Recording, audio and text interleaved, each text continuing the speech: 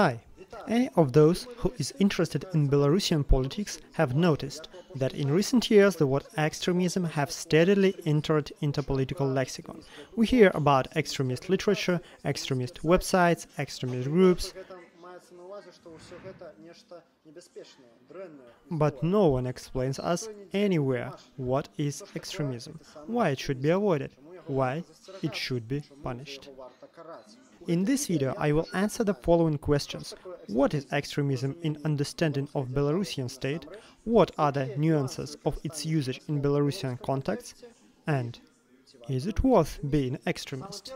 The very first law on extremism was passed in a Belarusian parliament in December 2006, 9 months after mass protest against the results of election. But we are interested in the last version of the law. In April 2016, it was changed, of course, in terms of more strictness. According to the law, extremism is activity of Belarusian citizens, foreign citizens or stateless persons or political parties or other private associations inherent to planning, organizing and performing actions aimed at. And then you can see the list of as many of 13 points. Among them, incitement of racial, national, religious and other social hatred, organization and exercising of mass disorders, hooligan actions and acts of vandalism motivated by racial, national, religious and other social hatred, political and ideological hatred.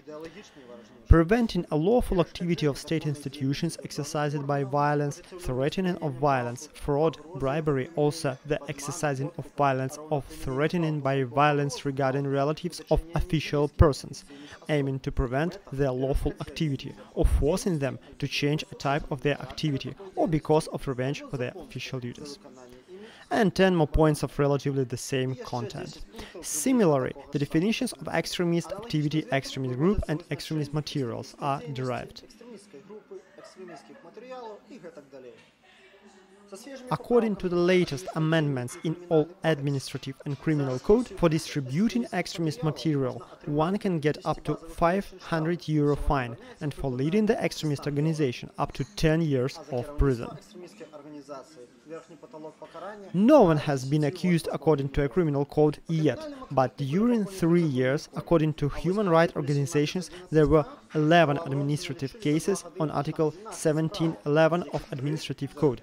3 of them were for reposts on Vkontakte social network. There is even special Republican list of extremist materials created by the Ministry of Information. Anarchist materials are represented very widely, as well as plates, magnets and mysterious audio file 1962-96.mp3. Of course, you have certainly noticed a very vague formulas used in a law.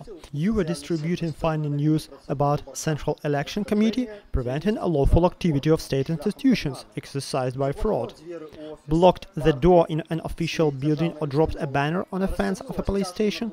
Why not call this an act of vandalism motivated by political hatred? You also know how our courts and prosecutors love to tweak wording. Let's remember those judged for hooliganism because of painting graffiti or participating in rallies. State media, in turn, do not hesitate to use as much dark colors as they can while speaking about extremism. But the entire image of a world is far from peace. People's strong economies as sovereign states are dying. World experience of a fierce conflicts, from mass disorders to creation of ISIS shows.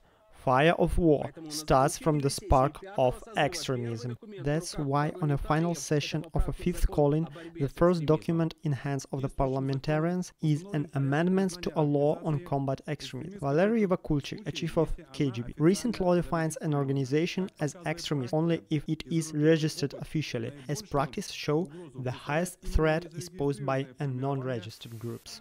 Meanwhile, White Legion is an extremist pro-fascist organization.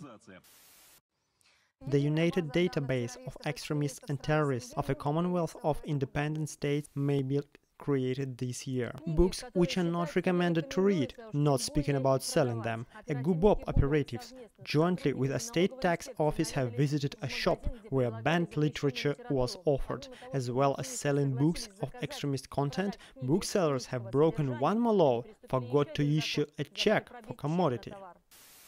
Hiding your face on the meetings is prohibited also in USA, Sweden and Russia. Belarusian anarchists were reminded about this rule. But neither authority nor laws matters for them. Young people, instigated in an extremist way, have ignored the demands of police. That's why, after the end of a protest rally, police arrested them. A wave of violence broke out in Afghanistan. A military base on the southeast of the country was attacked by extremists. Modern extremism was born in the fertile soul of an ultras movement. And that is just a superficial digest. Let's analyze the details. First, the term extremism itself works as a bugaboo, a label. You just put this label on a person or a group and they're becoming outlaws. It's very useful. No one never is interested in details. Extremist means bad. Why bad? Because of what? It doesn't matter. Extremist is a terrorist, criminal, maniac. It works very well for a collective consciousness. The aim is to create negative association on an emotional level. Just pay attention. While defining extremism, all opposition forces are merged together.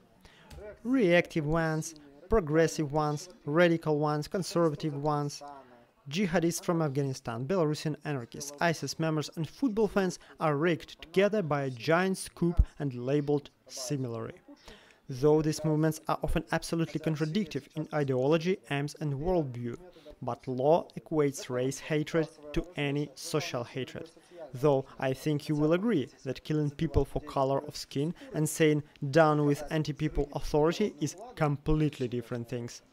In the same time, laws and state media represent it to us as the same actions. It is made for intentional lowering of an education level of a population. They do not want people to know who is who. They do not want people to see the differences between cutthroats and radical youth. Because where you see explanations, you later may yield interest and curiosity. Propagandists cannot let this happen. One more important thing. Extremists themselves in any broadcastings, reports and talk shows about extremism are never given a single word. Of course, it is made not to give an alternative opinion a single chance, but the deep reason is stated diffidence in its own political paradigm, in the power of their discourse. They understand that their system of values is very weak. Many follow it only by inertia, just because they do not know any other.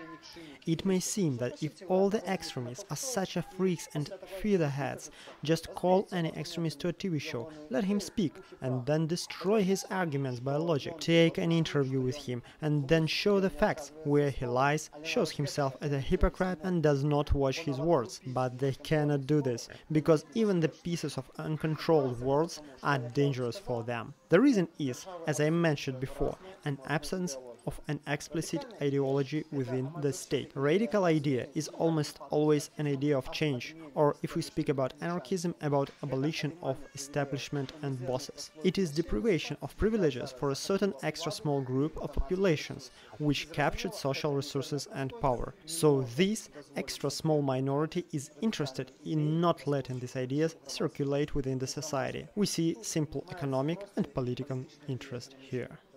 So, as I have said, the general aim of both law and extremism and propaganda in media is to put the entire range of ideas outside the common sense and power of reason, and in particular, anarchism.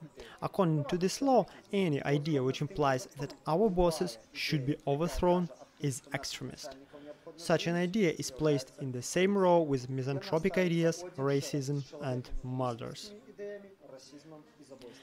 Now what we have to understand. As state is concerned that thoughts about changes, not only radical ones but any changes, will never appear in our heads, we should expect that the sphere of extremism to grow all the time. Now extremists are Nazi, anarchists and Antifa. Tomorrow we should expect much more groups there, such as participators of the liberal opposition, who are the most radical in their rhetorics, members of non-traditional religious confessions. Protestants are already persecuted in Belarus. Football fans, they are almost recorded as extremists, members of LGBT, anime fans. I have already read some state propagandists who assert that anime is a hostile propaganda, and so on and so forth. And of course, authorities will apologize it all by social security, concern about rights and the interests of citizens, avoiding the bloody terrorist attacks, mass murders and street rapes, and so on and so forth. Here, by the way, propagandists show plainly marvelous hypocrisy. Here is the graphic statistics. How much people during year 2015 died from death penalty? Basically, people killed directly by the state. 2 persons. Occupational fatality, 75 people. Car accidents, 858 people. Died from poisoning alcohol, 1,394 people. Committed suicide, 1,717 people. And how many people were killed by extremists? Hey, Vakulchik, Shunevich. How many people were killed by extremists? 0. How many special vehicles, by the way, the Ministry of Internal Affairs have bought to prevent suicides? Or how many amendments to a criminal code did KGB forced for Belarusians to stop them dying from because of counterfeit alcohol? They do not do anything for our lives, but they do everything for controlling us and take the money for doing it from our pockets. What we all should do. First of all of us who think independently should recognize the very thought about banning thoughts and information is absurd and violates literally all laws. It prevents person from developing and society from progressing. So if prison is a violence against body, laws on extremism is a violence against reason and thoughts. We are not children, and we know ourselves what we can read and what we can believe in. No one has a right to decide what information we can consume and what we cannot, and we did not give anyone such a right. But as long as the attack on our rights will continue, we should resist. And in some sense, we all must become extremists, because state will have no enough control for anyone. That's axiom. What can we do? First of all, we should read, watch and say everything we want. At the moment, when you have started to act with regard to them, they have already defeated you. Do not give them authority on your thoughts and wills. Secondly, distribute freely everything you want. Modern tools of anonymization let you do that almost without any danger. At third, and the foremost, we should build such kind of society where no one will have even theoretical possibility to question our rights and freedoms. But that's a long and assiduous work. How should we do that is going to be described in our further videos. Subscribe to my pages in social media and to this channel. Well then, this is Mikola the Dog. I wish you all the best in the critical thinking.